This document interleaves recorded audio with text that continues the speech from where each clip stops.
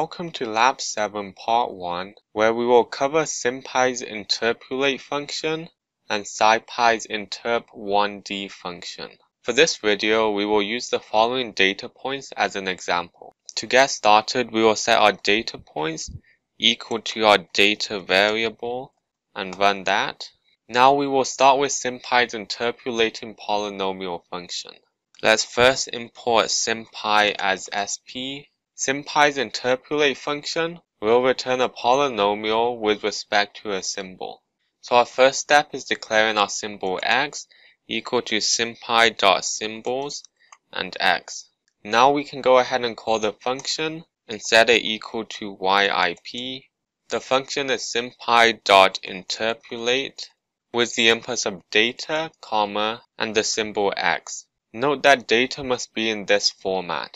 Now let's go ahead and display yip. Interpolate returns a simpy expression in terms of the symbol x. To get a numeric value, we must use the subs function, curly brackets, and substitute a variable for x. Let's say 3.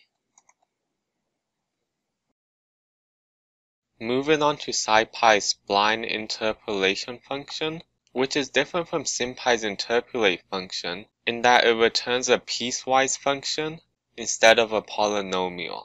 For this function, we must separate data into its x and y values, and we also have 4 different kinds, which are 0, linear, quadratic, and cubic. To start, we will only import this function from scipy using from scipy.interpolate import interp1d.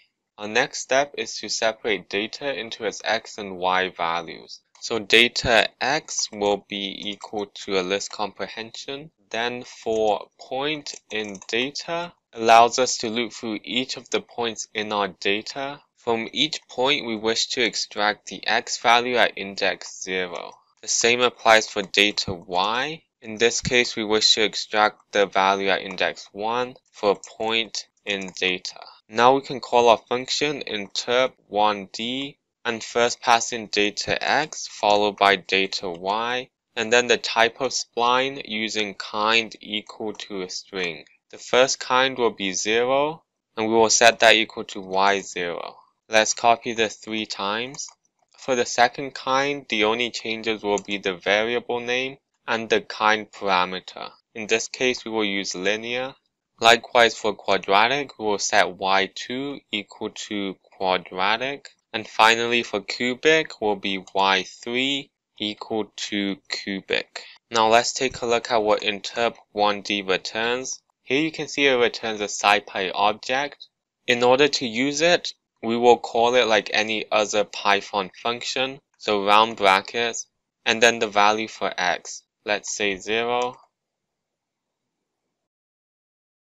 Now that we have called our interpolation functions, we will now plot the results. To do that, we will need numpy as np, as well as matplotlib as plt.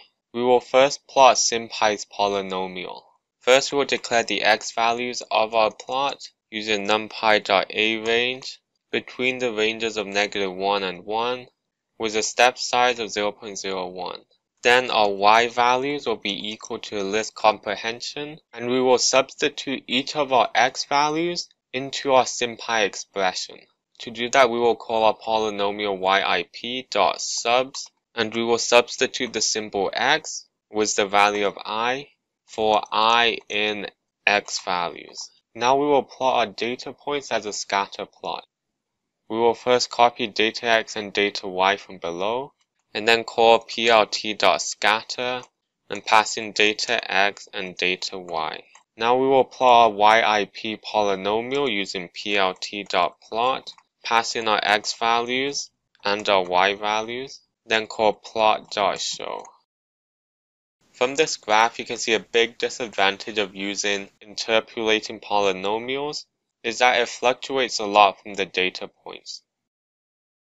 Now to plot our scipy graphs, we will first plot the data points as a scatter plot like before using data_x and data_y, And like before, we need our x values equal to numpy.a range between -1 and 1 with a step size of 0.01. To plot y0, we can use plt.plot x values, comma, y0, round brackets, and we can pass the list of x values directly in.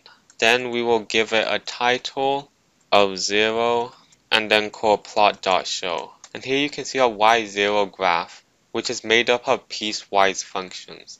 We can now copy and paste this code, and we will use the same x values for all the plots. The only change here is y0 to y1 and the title from 0 to linear. And do this for the last two graphs. So then we need y2, which is quadratic, and y3, which is cubic. So here you can see all of our graphs, which are made of piecewise functions, and you can see how we go from a very linear graph to a much more smoothed out graph.